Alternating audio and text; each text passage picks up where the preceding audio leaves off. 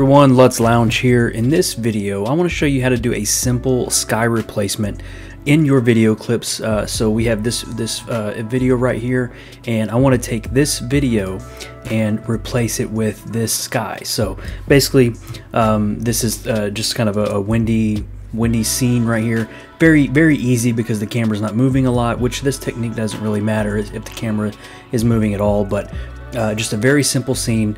I'm going to show you how to key out the current sky, put in the new sky, and then finesse it a little bit to where everything blends in very nicely. So again, this technique is very easy. There's no need to draw any masks or anything like that. We're going to do it very simple just to show you the basics of doing simple sky replacements in Final Cut Pro.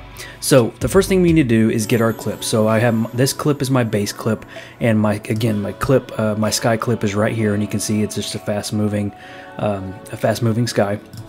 So we're going to take this clip and make it active, and now what we're going to do is duplicate the clip. So we're just going to hold Alt on your keyboard and drag this up, and there we go. So now we have the basic same clips here. We're going to take this clip and deactivate it by clicking the V key on your keyboard, and then we're just going to work on this one right here. So now we're going to go over to our effects panel, and we're going to go to keying, and we're going to go to Luma key, and we're just going to drag that over. So now we can see our sky is kind of coming through on the bottom, so what we just need to do is get rid of that. Click V on that one as well to hide it. So now go back to our main base clip, and we're going to go over here to our Luma Keyer right here. And your goal here is to get the sky as black as possible and the foreground as white as possible. Anything that's basically black in this image or this video clip is going to be removed. So what we need to do is drag these sliders up. So I'm going to drag this one over a little bit, the white slider, and then drag this one over as well. You can start to see we're already getting a little bit of black. Drag this one over again, this one over again. Get a little bit more black added, see how that goes. Maybe drag this one in, and you can see now we're starting to get a lot more black. The video clip does have mountains back there, but we're going to try to bring those in a little bit later, so if they do disappear, it's not that big of a deal. So we're just going to drag this in. There we go. And if we go to our matte view here, we can see that our sky is black and our foreground is pretty much white, and so that will do a little bit better. So we can see actually this person that's standing in the clip has a little bit of black in their neck here right there. We're going to take that away, no big deal. So roughly this is how I want it to look. So now we're going to go back to our view again. We're going to click on the composite here. So this is what our scene looks like.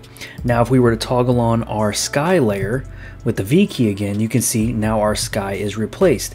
But we have a lot of sky that's kind of showing up in the foreground here, where the black was kind of blending in through our Luma key.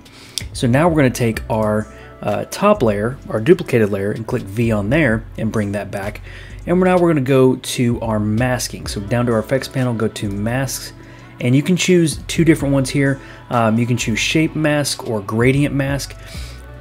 There's pros and cons to both. I kind of maybe lean towards more to the shape mask. It's just a little bit easier to move around. So you have this shape right here, and now you can just click this out, drag it to where it extends past the clip. Drag this one down as well. So basically you're just bringing in that sky. You're dragging this down to roughly right around there, and now it's taking everything and bringing it back in the sky. So now we need to go back to our middle layer, our base layer, and now we need to play with this a little bit to remove it from the person, or everything where it's not being deleted from our gradient. So now we're going to take this in, play with the whites a little bit right there, play with the blacks a little bit, try to bring that back, and there we go. So now we are pretty much done. So this is how it looks here. So you can see it's just following in there. You can see a little bit of the sky or the little bit of the mountains coming in there. So what we can do is play around with that as well to either bring them back or remove them, however you want to do it. Make it a little bit less dramatic. It's always up to you and how you see your video clips. But I'm going to keep it just like that. So that is a basic sky replacement. So if you want to see how that looks, here is the before with the normal sky, and here is the after with our replaced sky. So hope you guys enjoyed that quick tutorial in Final Cut Pro. Head on over to lutzlounge.com for more tutorials, more LUTs, all kinds of fun stuff over there. Thank you guys for joining me in this one, and I hope to see you in the next video.